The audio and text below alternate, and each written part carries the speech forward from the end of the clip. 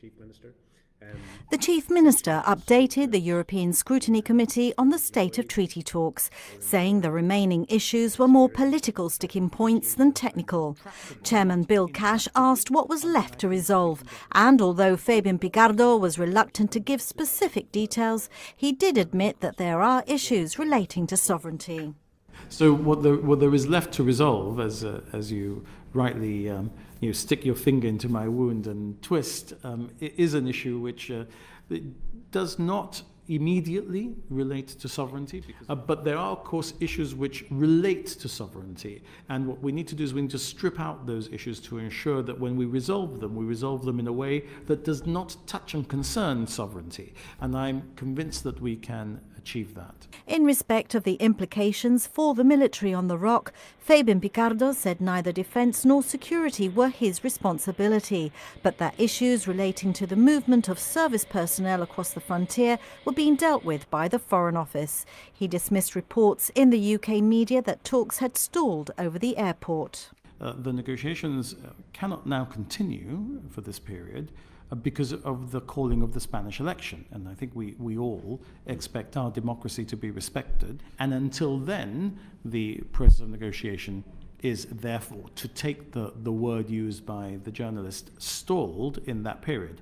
But it is not true to say that before Prime Minister Sanchez called the general election in Spain the morning after the regional elections on the 29th of May, that the talks had been stalled. The talks were sticky, they were difficult, and they were intense, which is exactly what you would expect in this process as it comes towards an end game. So I don't recognize the suggestion that the airport has led to the negotiations being stalled. Is it correct that the Spanish are demanding a regulatory framework for the management of the airport?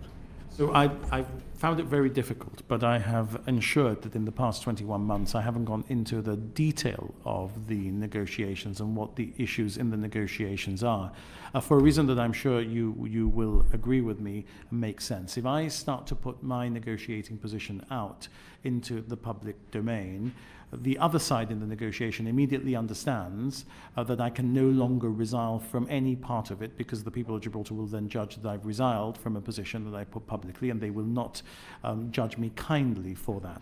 Fabian Picardo explained the model being considered for immigration control, which is already set out in the New Year's Eve agreement, namely that Gibraltar will always clear arrivals first before they pass through Schengen controls. The Chief Minister denied that things hadn't moved much forward since he updated the committee last year and highlighted the difficulties faced by blue ID card holders as being the result of being outside the EU. Fabian Picardo faced questions on the upcoming Spanish elections, but regardless of the outcome, he said, they will never get a finger on my land.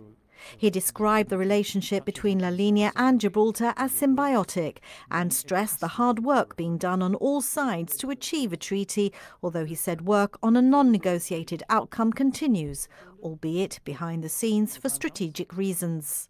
The Chief Minister did not rule out a referendum. If an issue in the treaty touches and concerns sovereignty, and it won't, then it has to go to a referendum.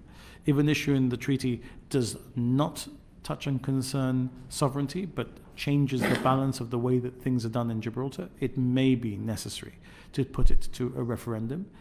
In particular, I am minded to remind you that there is a horizon in the treaty, a 4-year horizon in the treaty, and that therefore there is a period of time in which a decision can be made about whether or not a referendum needs to be called on the treaty.